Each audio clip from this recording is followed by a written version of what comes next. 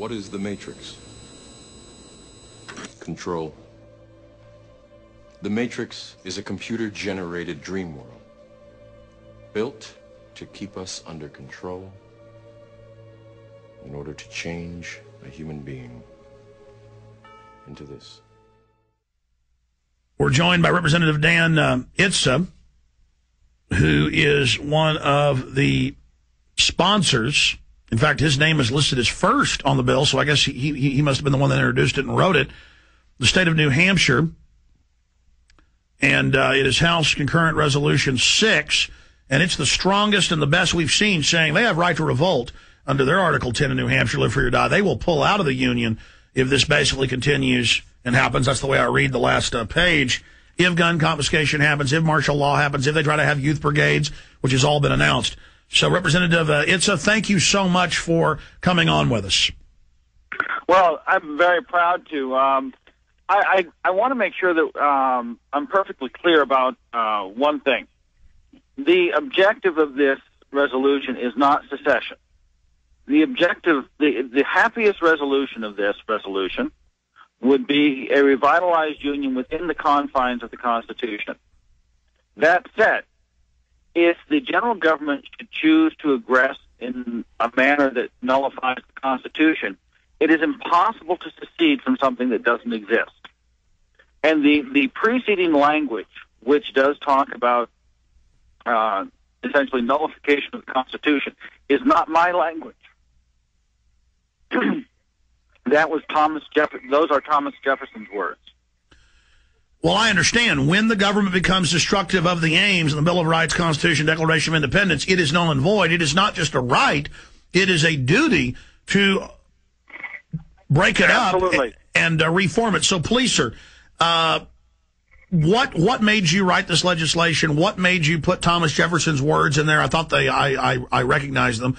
What has, and now this is really igniting a bushfire across the country, because we are seeing not just a federal takeover. Time magazine, in an article titled The New World Order last week, said a foreign global bank will control the U.S. government and everything we do in the United States. So we're trying to head off a offshore banking takeover of the United States. Absolutely, and many other things. What inspired me? Well, I mean, this isn't something new on my agenda. I submitted a resolution calling for the repeal of the odious portions of the Patriot Act in, I think, 2003.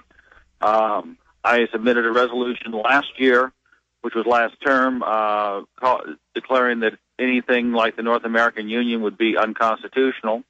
But then this summer, when I was studying for my role as James Madison in the National Heritage Center for Constitutional Studies skit that we do every year, I came across the Kentucky resolutions, and they are just such a perfect statement of all the principles involved.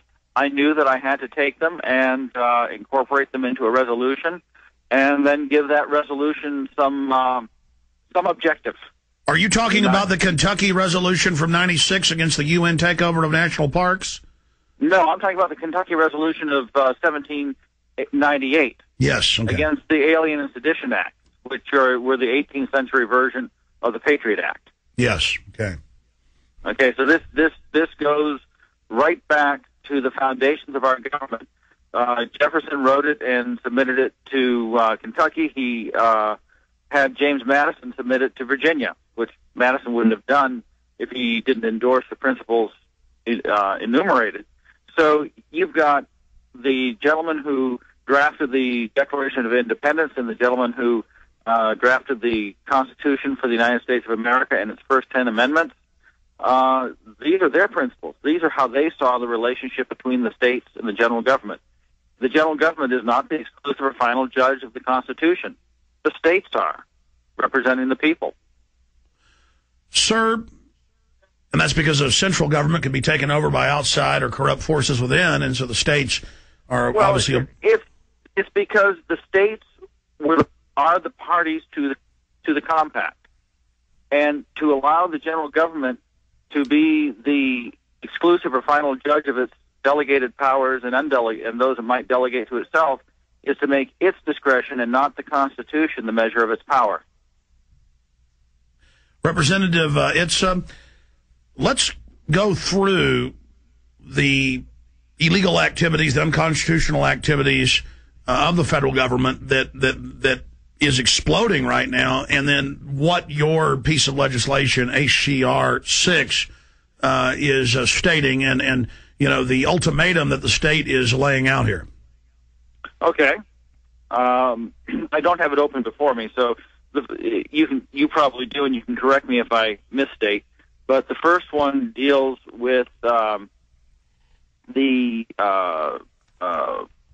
making of martial law or a state of emergency in any, not just ours, but any of the states, because that certainly violates the guarantee of a Republican form of government. You have to have the consent of that state's legislature to do so, as expressing the will of the people. The second one is involuntary servitude other than a draft during a time of war, and in fact there are good constitutional arguments against a draft because it would deprive the states of their militia. But involuntary servitude other than as a consequence of due process of law and an alternative to incarceration. Any involuntary servitude of someone under the age of 18. Any further infringements on freedom of the press, speech, religion, or any infringement on religion, any expansion of prohibitions on the types of firearms or quantity or types of ammunition that might be owned, aka HR 45. All of these things violate the fundamental maxims that are enumerated in our Constitution, both in the Bill of Rights and in the main body itself. And they are treason, are they not? This is treason. Absolutely. And once if you're in a divorce and you're in a marriage that is rocking and cruising for divorce, you don't just show up one day, or it's not right to just show up one day and hand divorce papers. You're obligated to go to that other person and say, look, we've got problems. We need to go to counseling. If you do this again, if you hit me again, this is over. So this is that notice. It is the line in the sand saying, no, we've tolerated the intolerable for some time now, but you know what? We're not going to tolerate it anymore. And if you do it again, you will have crossed the line. If you're dealing with a bully, you don't draw the line behind the bully. You draw the line between yourself and the bully. So that's what this is. This is the line in the sand. Representative, stay there. I want you to repeat that when we come back as we're going into break. Finish up with your comments. And I've had other state reps on. I want to see if you're aware. I'm sure you are. You sound very informed about PDD 51 and other things, because they're definitely making their move. Do you understand how dark it is? How far down the line we are? How late it is? By the way, we started about a month ago really hammering this issue of the states and more of them declaring independence. Coast to Coast AM had me on a few days ago. Glenn Beck monitors that show and this show. He's going to have Representative Itza on his show tonight. He's leaving in about 30 minutes to go be on that show. So vital what you get out of this show, sir, with all the Fox News folks that don't know what's happening. And I'm going to be on Coast to Coast 3 hours next Monday with a bunch of other state reps. So thanks to you, the listeners, spreading the word. This is now becoming a major national story. And we don't have a hope. The federal government is taking over right now. FEMA camps, FEMA camp legislation, mass arrest, mass inoculation news, youth brigades. Representative Dan, please continue with what you were saying about, and you filed this before Obama was even in office. I mean, that's key. Right. I filed it last September. I crafted it last July and August. So this, to me, this is not a new idea. This is vital for our times. It didn't matter to me whether it was Barack Obama or John McCain that would be elected, I saw the same handwriting on the wall. So now it is time for the states to assert themselves.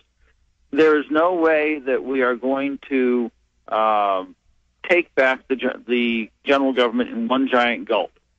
If we have any hope at all, is to take it back one bite at a time, 50 small bites.